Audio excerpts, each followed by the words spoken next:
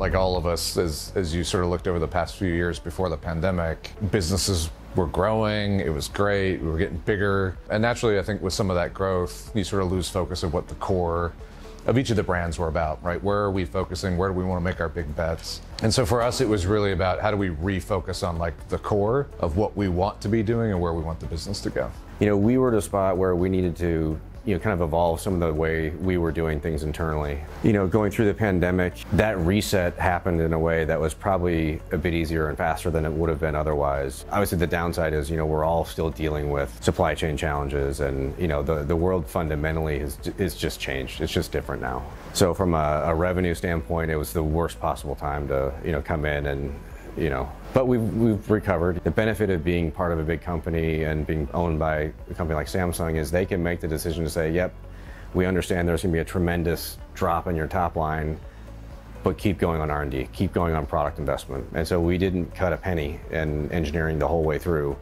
And that's what you're seeing. I mean, all the new stuff, the Mac Ultras, those are expensive programs, expensive developments, but we kept through the whole way through the pandemic, never doubted the industry would come back. So we kept spending the whole way through, which I think from that standpoint, you know, as we sit here now, it's a good feeling that, okay, that it was the right call. You know, because we have such a broad portfolio, we could keep the things that were relevant, you know, through the pandemic going, and we saw a lot of growth in things like USB mics and some of our work from home and recording products. But, you know, it didn't shift our roadmap. It really just, like I said before, it focused us back on, you know, where do we want to be coming out of this? Because we saw that growth in some of those areas as just a blip. And in some of the areas where we were behind or maybe there was a gap, we were able to catch up because we never stopped investing through that time. APAC as a whole is really important to our business. Yes, there are unique pieces to it. You know, I think some of the, you know, specifics about the region, you know, that's something for us to lead into, and I think we can add value in those spaces.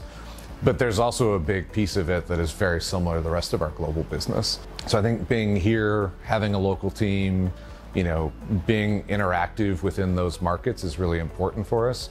As you mentioned, we've seen a ton of growth in this region, and we'll continue to invest heavily here in APAC. In my role now, I always live 5 years into the future, right? That's kind of how we work on 5-year plans. I've got a pretty simple vision for this. Is kind of know who you are and know what you're good at, right? Know what value we provide to our customers. So fundamentally, we'll be an audio, video, and lighting company, right? That's where we're continuing to invest. Technology evolves, products can change a little bit, but fundamentally, that's who we are now, and that's what we'll be then too.